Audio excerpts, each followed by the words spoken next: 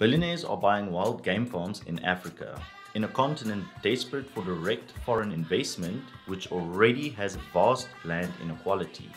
The billionaires' purchases are a vote of confidence in Africa's future and are also exposing government corruption in the process. The game farms have an assortment of wild antelope, big cats, and other exotic species. The trend can be attributed to a few factors. Billionaires wanting to get in early on Africa's growth, seeing land as a diversified investment, and wanting to escape to the wild bush, far away from skyscrapers and posh yachts. The problem is, of course, massive government corruption and incompetence. The South African and Namibian Ministry of Land Reform are known for farms for friends and family schemes. There are many cases of government workers taking entire multi-million-dollar farms and giving it to their own children or friends. For example, Moses Masilela, a black South African farmer, waited 22 years on a land claim, only to see the farm that was earmarked for his family be stolen by the very government official in charge of the allocation. Now, another problem is that Southern Africa is the most unequal region in the world. And one factor causing that is disparities in land ownership.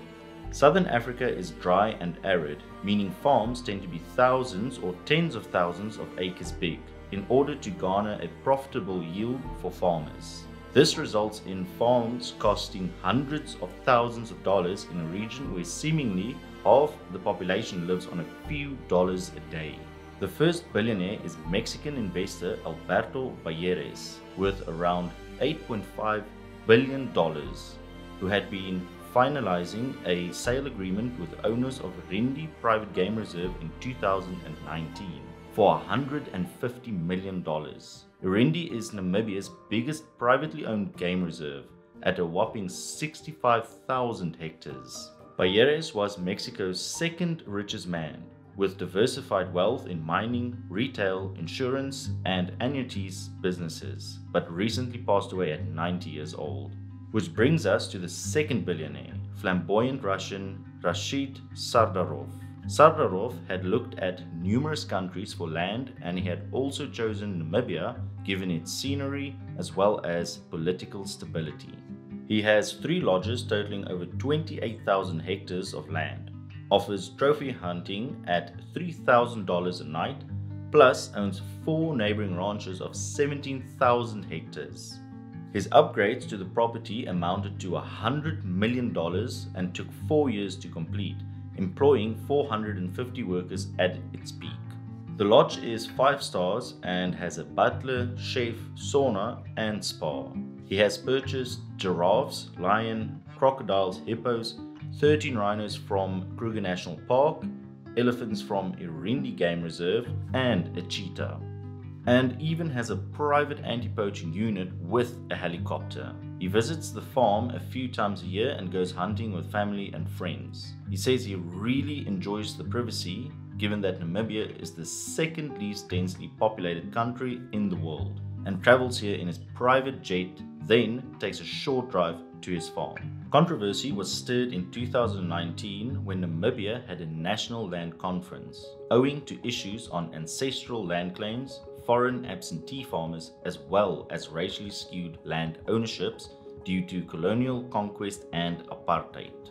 The land conference was deemed a sham as Mr. Sardarov hilariously purchased 4 of his neighbors' farms the week before the land conference, though he did offer to donate $2 million to the Ministry of Land Reform, which rejected the offer on the condition that Sardarov donate the land to the state, and who is now leasing the land back to him through a 99-year lease and is paying annual rent equal to the land tax. Sardarov plans to invest tens of millions of dollars in infrastructure such as hotels, a tannery employing local people, and has even offered jobs to 15 children of Namibia's liberation struggle.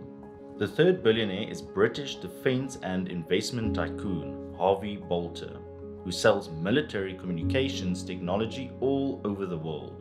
Bolter has invested about $10 million also in Namibia, purchasing a 22,000 hectare ranch along with Africa's Big Five of lion, leopard, buffalo, rhino, and elephant and employs 40 people. But his African dream has since turned into a nightmare, and he has surprisingly been charged with murder of his son's father-in-law. The incident happened on his farm during a braai with drinks. His son had married the daughter of his game park manager, Gerard van Wyk. Bolter had made a sexually charged remark about Van Wyk's daughter, and Mr. Gerard took offense. A scuffle ensued, and Bolter pulled out an unlicensed firearm, which went off, and a bullet went through Bolter's hand and into Van Wyk's stomach. The farm, being in a very rural area, was 150 kilometers away from the nearest doctor, and Van Wyk tragically died only a few kilometers away from the hospital in Oudtshoorn.